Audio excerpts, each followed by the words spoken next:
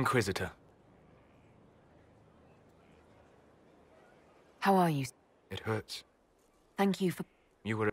I could hardly abandon you now. Where... Someday something new may grow there. It isn't the same. If the idea giving the spirit form is strong, something similar may... It would not be the friend I knew. I'll let you get... All right. Thank you again.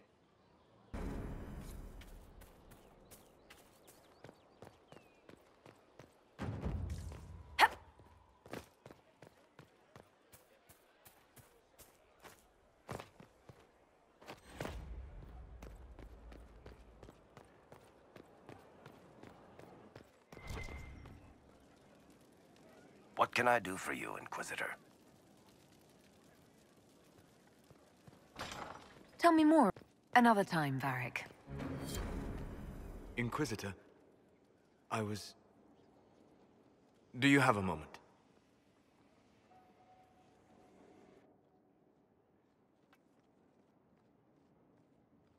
What were you like before the anchor? Has it affected you? Changed you in any way? Your mind?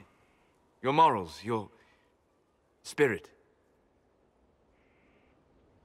If it had, do you really think I'd have noticed? No. That's an excellent point. Why do you ask?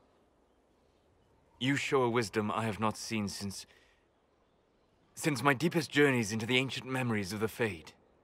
You are not what I expected. I don't think of myself as different from anyone. Perhaps not in the form of your body, no. But you have shown a subtlety in your actions. A wisdom that goes against everything I know of your people. I'm just one part of this team, Solus. What about Cassandra or Liliana? Cassandra separates matters of faith from those of the world. And she above all should understand how limited that is. Liliana has a brilliant mind, but her faith was damaged. To her, it is all a game of tactics now. But not you. So what does this mean, Solus? It means that I respect you deeply, Inquisitor. And I have disturbed you enough for one evening.